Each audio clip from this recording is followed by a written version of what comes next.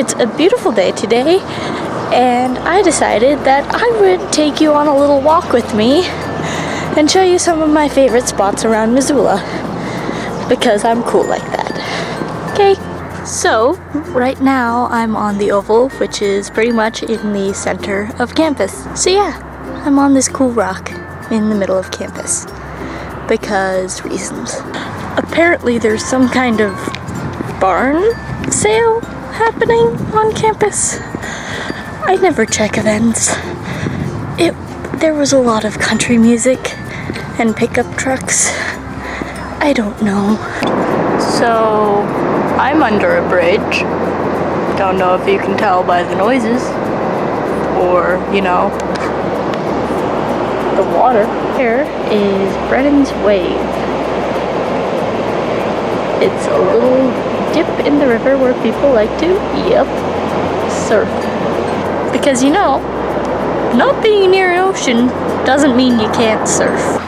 So I just made it into Clark Fork Natural Park, and it is flippin' gorgeous, and I just thought you needed to see this nice little spot despite the telephone pole.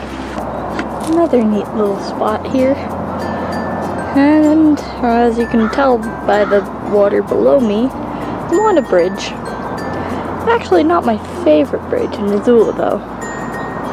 I'll show you that later. Just thought you should see this. So cute. I know I said I was gonna take you to all my favorite spots in Missoula via camera. I think I'm actually just taking you on my favorite walk. Yeah. Once more I must introduce you to the derpiest bear statue in all of history.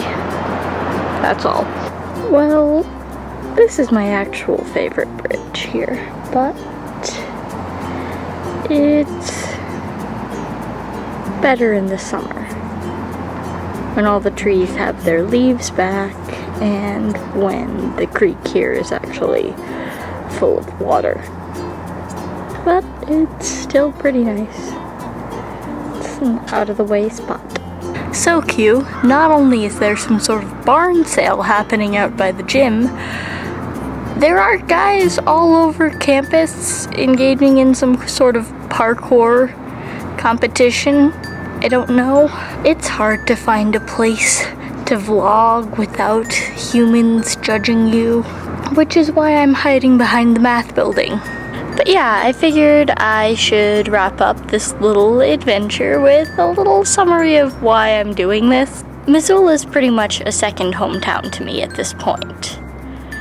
And while it's great to feel so comfortable here finally, it's also easy to forget. To,